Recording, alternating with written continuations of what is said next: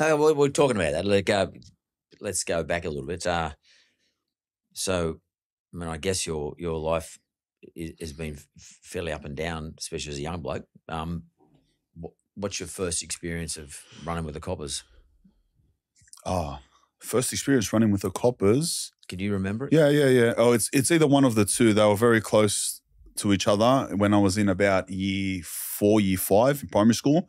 So it's either when I stabbed a kid in the schoolyard or I had allegedly burned down this big sugar mill in Helston Park and got questioned about it.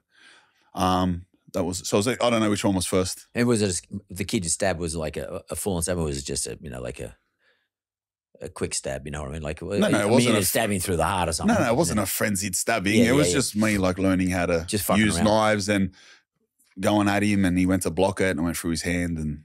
Yeah. So what's interesting about that? What school were you doing? Canterbury Primary. Canterbury Primary. Okay, so I went to school at Lakemba, okay? Yep. So when we were at school, it wasn't unusual to have a knife at school. When I was a kid growing up, everyone had knives. You weren't allowed to take flick knife, but you took lock knives and all that sort of stuff. Yep. And we played games like a game of stretch where you would stand opposite me, put our feet apart, and I used to throw the knife over there to the right. You'd had to step into that spot, and then you throw the knife onto the other side, and I'd have to say, well, you stretch me out, and the only way I could bring my legs back to normal is I had to throw the knife between your feet and actually get between your feet. And often the knife would go astray and end up in blokes' ankles and legs and stuff like that. And when people get shocked when they hear these stories about, you stabbed a kid,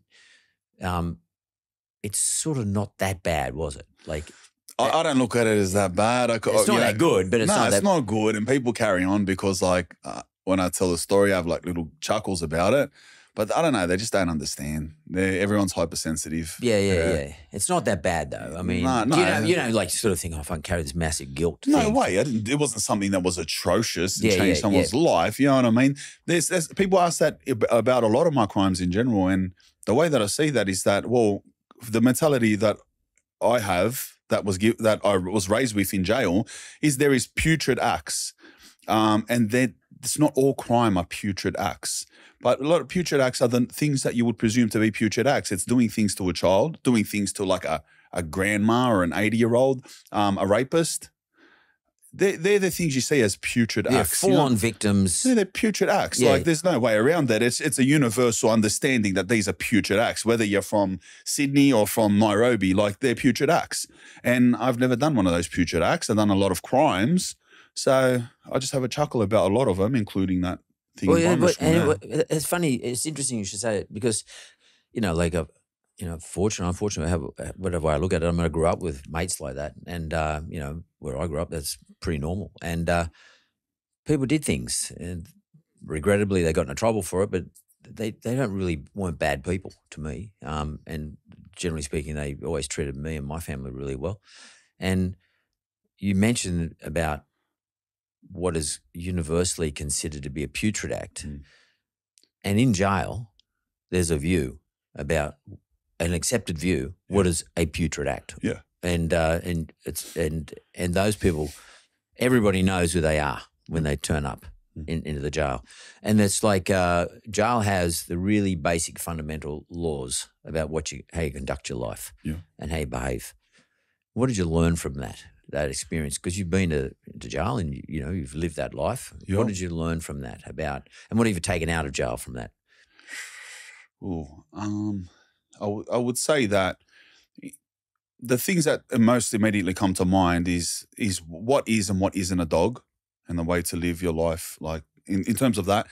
And that is, in my opinion, in jail opinion, is that if somebody who chooses to benefit from a criminal lifestyle, then to avoid the consequences by dobbing on someone else, that's a dog. A lot of people get that wrong. A lot of people think that if you're a normal person and you call the coppers on someone, you're a dog, but it doesn't work like that. So you know what I mean? It's not as black and white as that. So that's one thing that I always hold to me. And you live by that now? Yeah, of course, of course. If I'm a criminal, if I benefit it in any way or glamorize it or even use that image, which I'm not a criminal anymore, but I still have the stories and the image of a criminal. So then I should still live by that.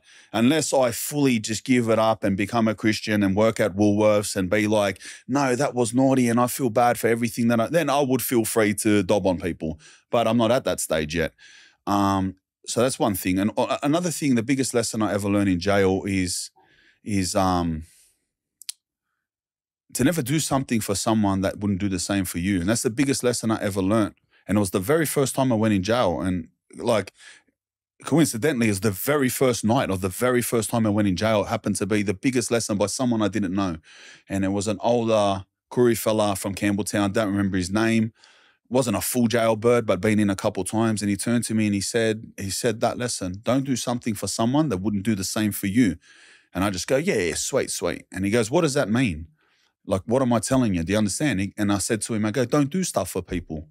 And he said, no, that's not what I'm saying to you. I said, think of it this way. If you have some bloke there and he tells you, bro, do you reckon you can chuck that in the bin for me?